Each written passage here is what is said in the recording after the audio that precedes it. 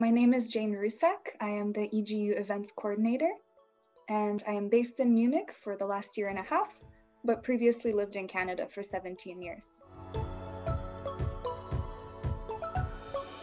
This will be my first EGU General Assembly.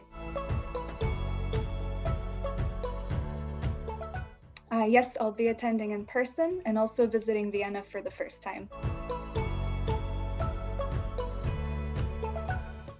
I joined the union office at the beginning of the year to help with the planning of the annual EGU General Assembly. So I'm acting as a liaison with Copernicus, who is our third-party conference planner, and I'm also assisting the program committee as well as the program committee chair with planning matters. So the biggest challenge has been organizing a large-scale event in response to the ongoing pandemic. We wanted to avoid a fully virtual event for the third year in a row, as majority of our community expressed interest in an in-person meeting. So listening to our community's needs while ensuring their comfort and safety is of the utmost importance to us.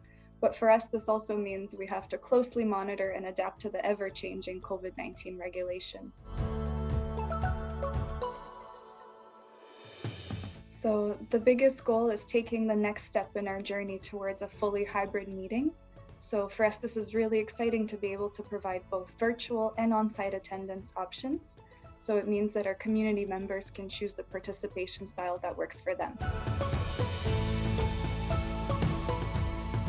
For me, I'm super excited to see it all come to life. The realization of all the puzzle pieces and hard work, not only from the EGU staff and Copernicus, but also all of our scientific divisions and many volunteers that make this possible. I look forward to experiencing the feeling of community that our General Assemblies are known for, and of course to connect with geoscience lovers like myself. I encourage our participants to take advantage of the online display materials to get a deep interaction around the science. So the uploaded materials can be commented on through the conference platform during a 2-month period between May 1st and June 30. We look forward to welcoming participants both in person and virtually at this year's EGU General Assembly.